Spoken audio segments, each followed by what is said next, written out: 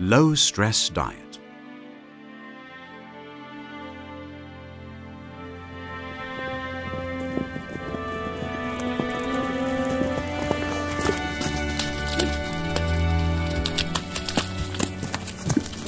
For thousands of years, horses have evolved in steppe regions, trusting in their ability to remain alert.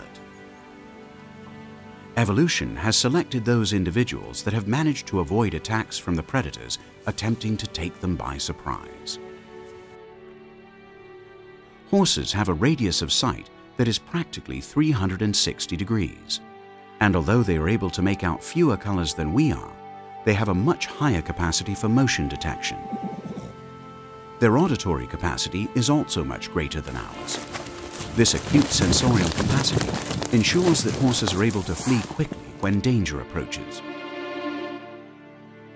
But almost 50,000 years ago, one predator of horses began to establish a relationship with them that has continued to modern day, and that has changed the history of both species. They are no longer the driving force behind the army, or a main mode of transport, but they are the ideal companion for tourist outings, the star of passion-filled sports events, and an excellent tool for the physical and emotional development of children. They even provide a means for treating illnesses and handicaps. The possibilities for equine therapy are growing more popular by the day, and the results can be spectacular. The animals used for this purpose must be particularly calm and trustworthy.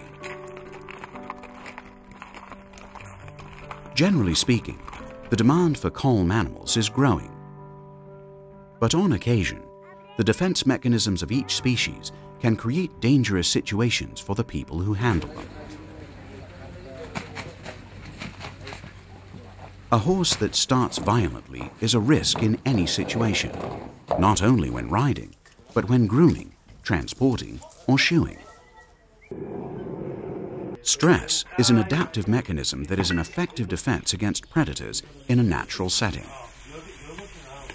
But for an animal in captivity, being under continual stress can result in physical or psychological damage. Up to now, the only way of avoiding these continually stressful situations was through training and breaking. Recently, however, it has been suggested that diet may also influence a horse's stress level. Dr. Alberto Redondo of the University of Córdoba studies the behavior of horses and its relationship to diet. He fed 50 horses a standard diet containing 3% fat. After 2 months, he put all of the horses through a series of tests to evaluate their stress level and their response to an unexpected scare. He measured their heart rate variability at night, as well as bloodstream levels of cortisol, a hormone that measures stress.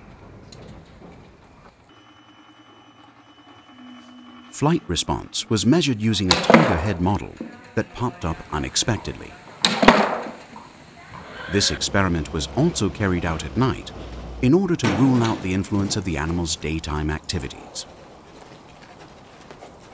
Later, he divided the horses into 2 random groups. He continued to feed half of them with the same diet.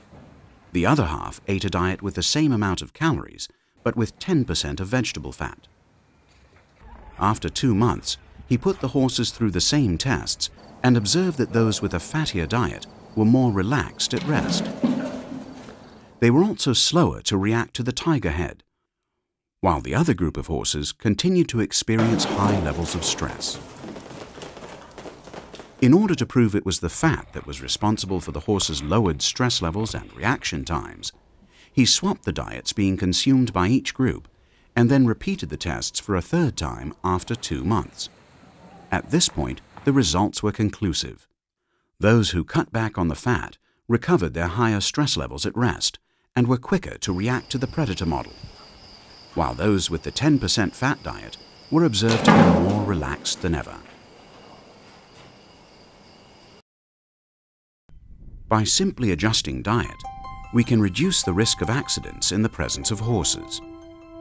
And not only this, by reducing their stress levels, we are also improving their well-being and their quality of life.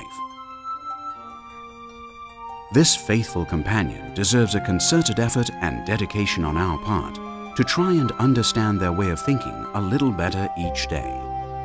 In this way, we will be able to return to them a small part of what these noble beasts have given us.